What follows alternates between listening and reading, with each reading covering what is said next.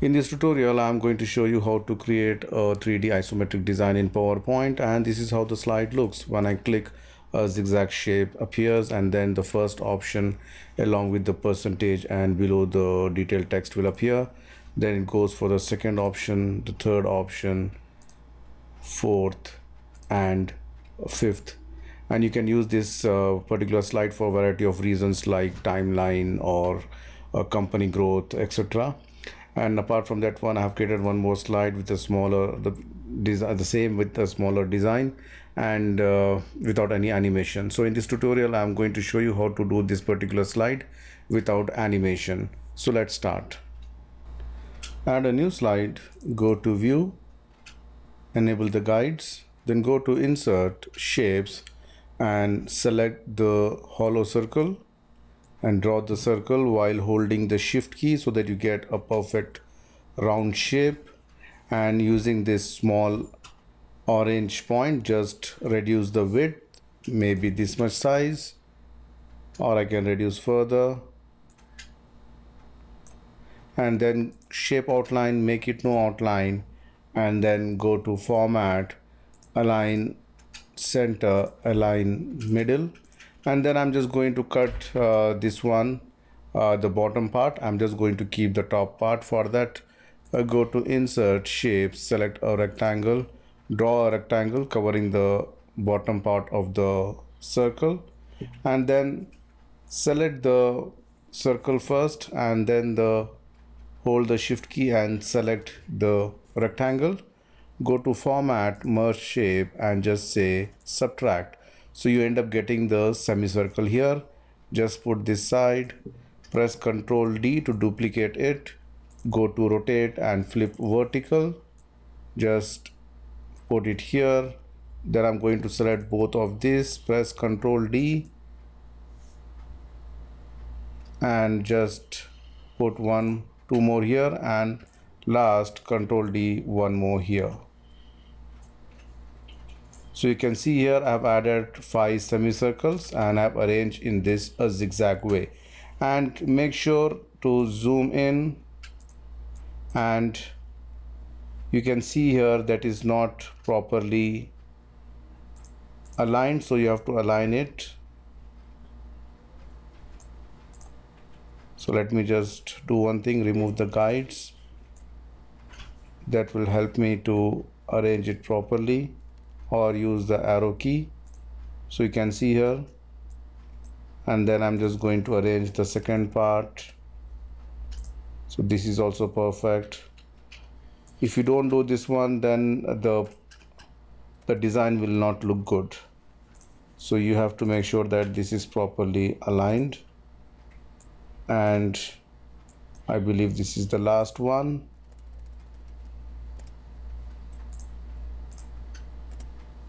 Yes, so you can see here I have aligned these objects properly.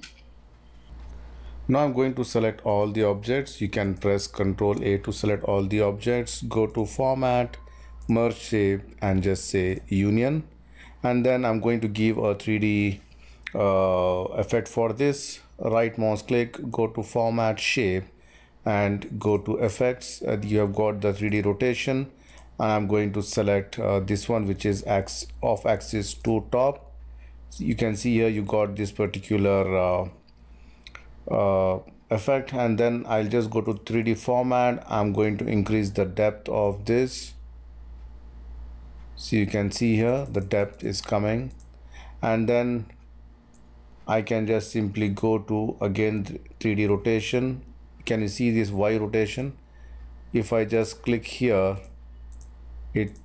I can just change it something like this. So you can see here I've got this particular shape, and I'm just going to change the background to some blue color background, and this one I'm just going to make it a white color. And then you can go back to effects again, and you can play with this contour and the depth. For example, sorry, not for that, this one, the material and lightning. So this one I will select maybe this and maybe this. So you can see here we have got the 3D shape ready now. Now we can add the options there. So I'm going to add some oval shape in between the zigzag. For that, go to insert shapes, select an oval shape, draw a small oval shape by holding the shift key. Again, shape outline, make it no outline, and shape fill, make it white. And then go to effects, and here I'm going to select the 3D rotation, this one which is perspective relaxed moderately, and then go to the 3D format, increase the depth, and then just put one here, Control D to group it, put one more here, Control D,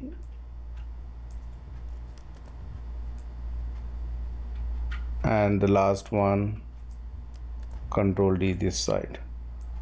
So now I'm going to just put some more options on top of this.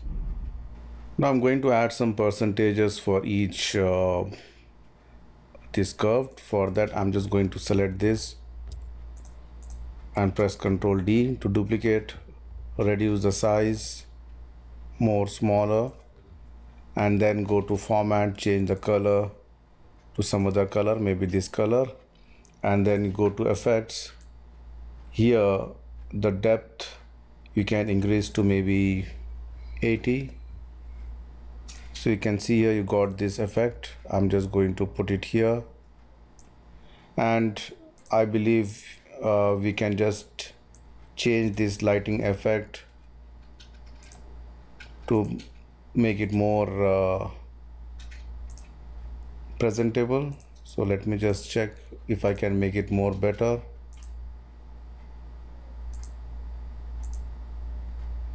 So this is not looking good.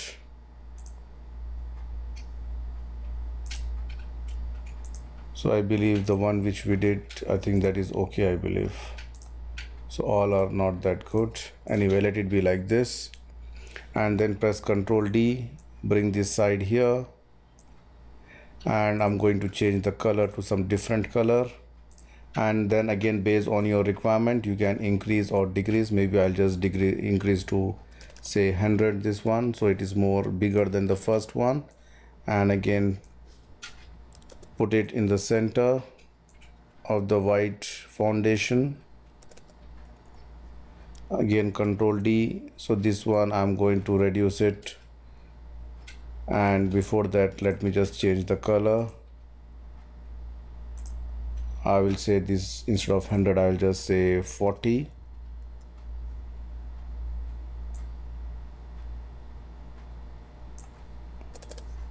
And then again you can increase it or decrease it up to your requirement.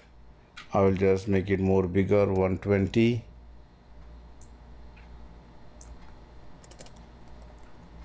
And I'm going to change the color to some other color, maybe this color, Ctrl D, and this will be only say 35 for example. And I've added this here exactly in the center, and I'm going to change the color to some other color, which is maybe this already I have used, maybe this color. All right, so now you can see here I have added the options, and then again if you want to add some more things on the top, for example, let me just show you. Press Ctrl D, select this one, and I'm going to make it, for example, say the size is 20 only, and I'm going to make it shape fill as white, and here I'm just going to this one, this option, can you see transparent translucent powder? So I'm just going to put it on top of this. You can see here is look like somewhat transparent effect there, and you have to align it properly, that you can do it when you're putting the percentages there. So you can see here the design is almost ready. Now it's time to add some percentages and the text. Now let me just put some percentages here. I'll just go and put, for example, the first one is say 45%, and I'm going to use the font called Impact, but anyway it's depend on your choice. And just I'm going to put 45% here. This is bigger. I'm just going to put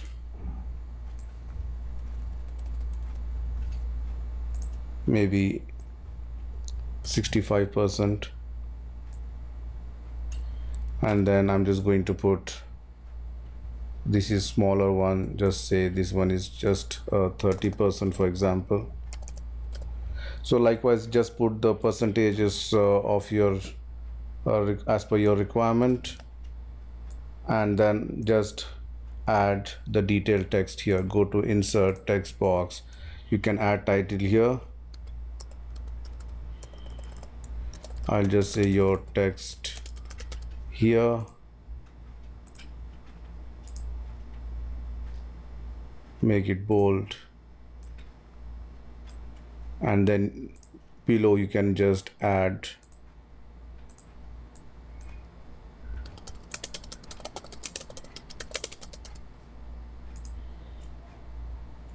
so I'm just going to add some detailed text, reduce the size, center aligned, and put it here. And I'm just going to group this, Control G, Control D to duplicate. The one I'm just going to put up and down, because of space issue we cannot put it together. So you can see here our design is ready.